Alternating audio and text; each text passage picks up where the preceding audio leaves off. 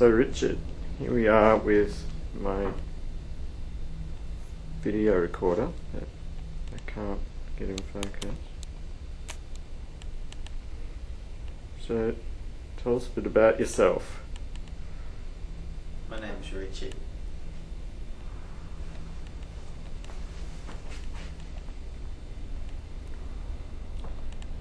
Richard and I had known one another probably about 12 months, and we met when we were out one night. I was with a group of friends and he turned up with another group of friends, and we had friends in common, and very soon we sparked up a conversation and we just hit it off. Like, I don't know what it is with friendships. It's sort of there's just chemistry between us, I suppose. Richard, I guess he was a bit of a loner. He's different to everyone else, and no one wanted to know him. He didn't fit in with the crowd, and I guess that was probably poor reflection on us. He was just Richard. He was a lovely boy. Very loving, caring. He did all right at school. You just happened to get in with the wrong crowd? No. Yeah. He just didn't fit in, really. At school he was always getting into trouble because he just acted the clown. He just wanted to have friends. He was just, yeah. He was easily led. You just picked on him all the time. Oh, me and Richard could never see eye to eye. He never see me as a father figure, and always said, "You're not my father. Oh, you you can never never gave be him my a fair father." go. You never gave him a fair go. But you got to give one another a fair go. He never gave me a fair go either. He tried. He tried. So what's the story with your brother? Has things changed since your dad's died, or changed as you've grown up a bit more, or you've both got older? Yeah, we've been fighting on it more. What about your stepfather, or? Yeah, sometimes. He reckons it's great. It's just trivial, normal things, so we just spark up about them. We won't talk for ages, but I really try hard to get on with him. In the beginning, I mean, when we were little kids, our relationship was pretty good. We're always mucking around together, and then, I don't know, something happened. We drifted apart, and as the years went on, we just, we were different people. He did his stuff, I did mine, and I just thought his stuff was weird. It just wasn't normal. And we'd always, since, that drifting apart, we'd always argue and never see eye to eye. I'd call him a loser and, tell him to pull his socks up, get a job. Try and fit in with society, but he didn't care. He did his own thing. He only thought about himself. Ignored other people. But he, in the same token, wanted to be treated like an adult. I think that if you want to be an adult, you've got to start acting like one, and he didn't see that. Never quiet. How they shut you up? Oh, well, sometimes I just run out of things to say.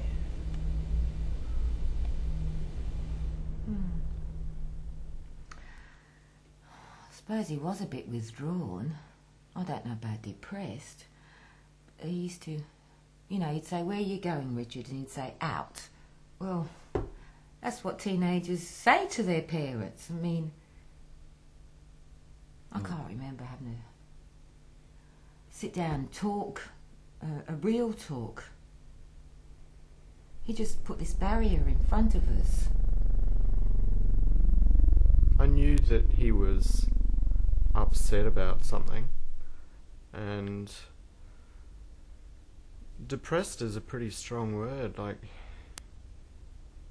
it wasn't like he was hiding in a corner, or, you know, he was not getting out of bed, or he lost a bit of weight, and I just put that down to the fact with, you know, he wasn't eating the good food we used to always go out and enjoy.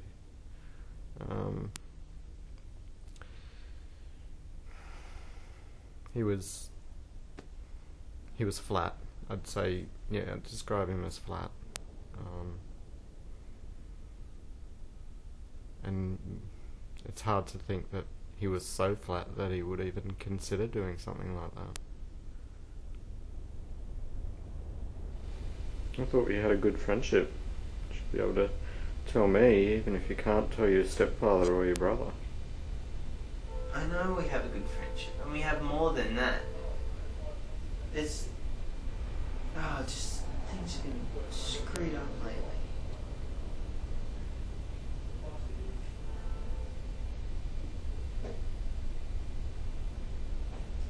Have I done something wrong? No, you haven't. It's just me. Something's going on in my head right now, and even I don't know what it is.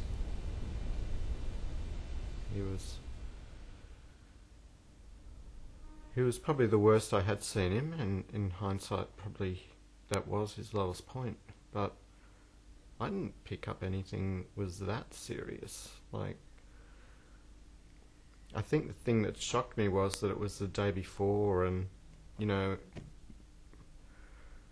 I just got a new video camera, and I wanted to sort of record a few things, and as you do, you're just sort of mucking around, and, you know, I was pretending that, you know, it was a job interview, and I was trying to get him to talk about himself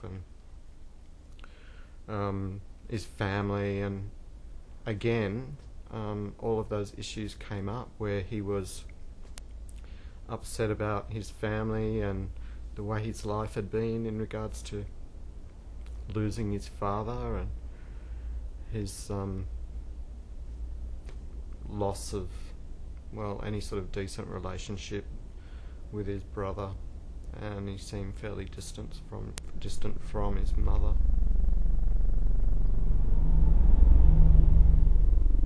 Probably saw him probably about a month before he actually did it.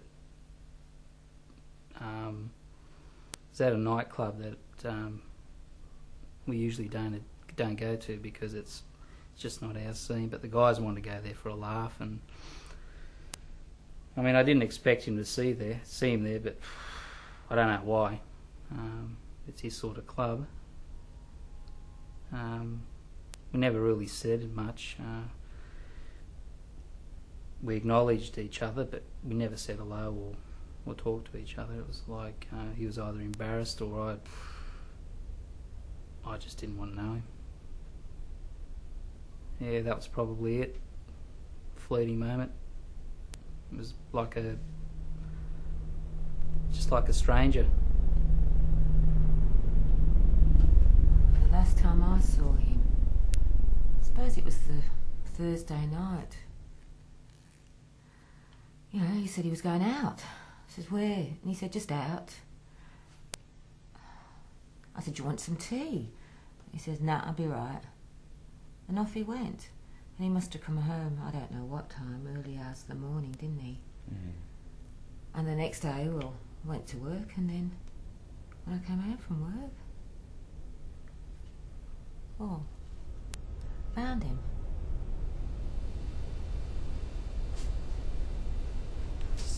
Doesn't seem like there's anything to be happy about. So I'm sick of this place. I'm sick of these people. I don't know. What, the town, you mean? Yeah. Everyone in the town. Maybe it got too hard for him, you know, copping all the flack off me, and you know, and all his mates sort of distanced themselves from him. I don't even really know if he had many friends because, well, they never come around.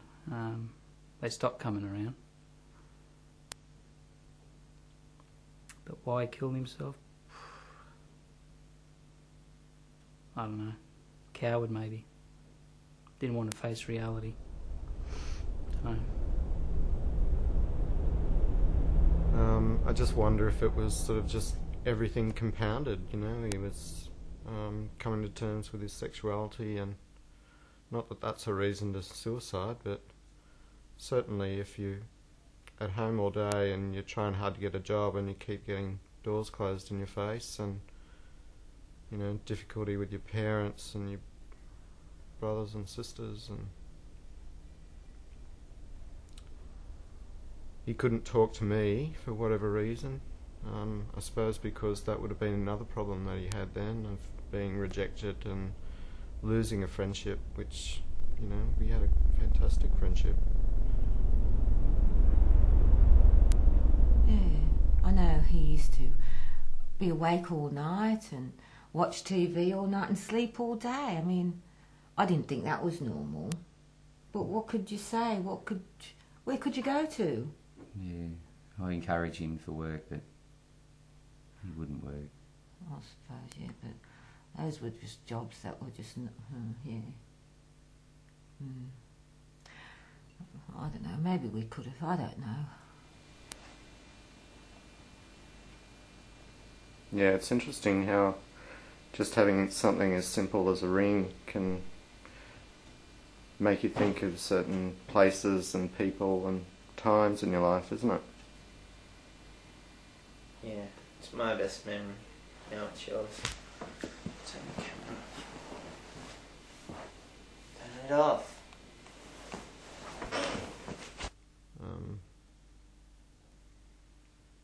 I wished I had been more forthcoming in how my feelings were for him, because it would have been a lot easier to get things out of the open and move on.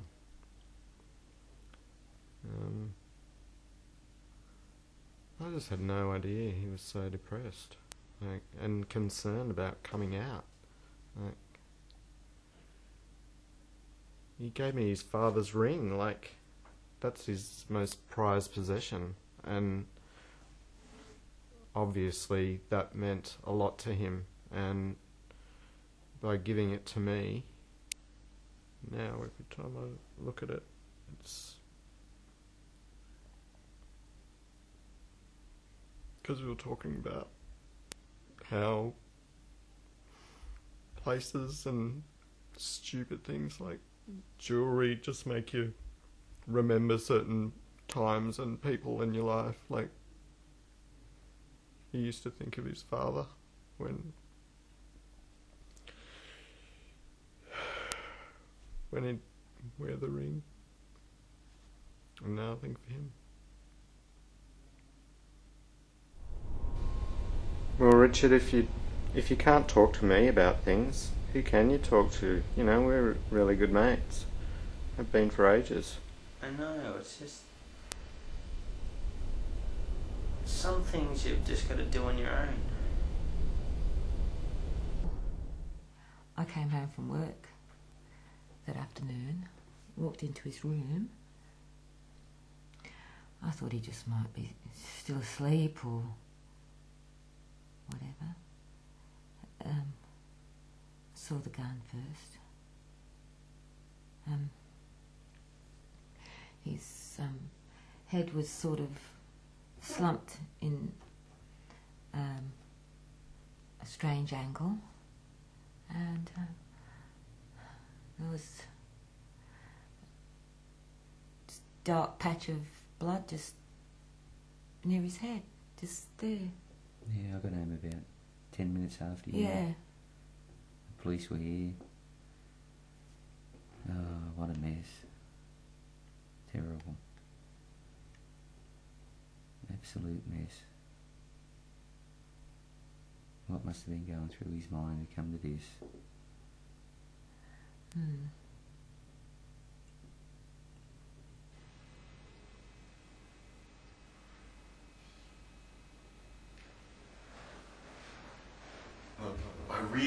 love you, but I just need time to sort things out by myself. He was, the more I probed him, the more upset he seemed to get. And he tried to get me to turn off the camera a couple of times, and then he was, when I really pushed him, he said that he loved me and stormed out of the room, or at least seemed like he was trying to run away from me, which I thought was strange because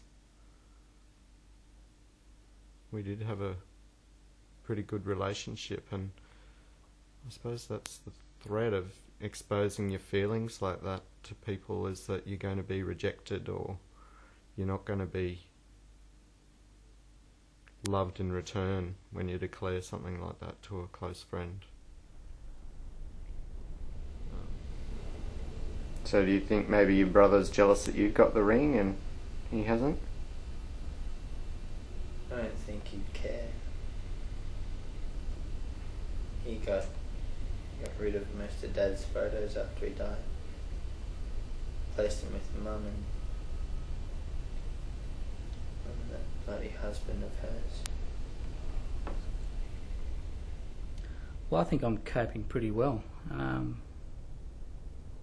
It's probably more an inconvenience for me because it's disrupted our lives to such an extent that, you know, maybe, well, it's forced us to focus on Richard, which is a Richard trait, I guess. You know, him being the centre of the world. Yeah, so to me, I mean, I don't want to sound callous or anything, maybe I do. But, yeah, it's all over. Good. Let's get on with life. My only concern is Mum. I think she'll feel it. Yeah. Sometimes I just walk into Richard's room and expect him still to be there, and I don't know. How are we coping? We just go on. And his brother's alright. He comes a bit more regularly now. We see a bit more of him, and that's good. It's been hard for me. Yeah. Uh, I blame him. He blames me. And then I know we shouldn't blame each other, but I think although we maybe never got along. You tried. Yeah, we tried, and it's just sad that it ever had to come to this. You know, now we've just got to support one another.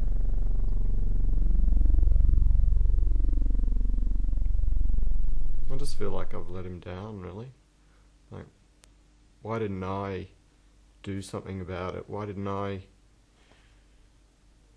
read more into all the things that we talked about that day?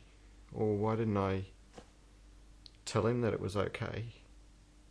Why didn't I tell him that no matter what, I was still there for him? And, you know, we may not have had a relationship, we may have, but I had no way of knowing that at the time.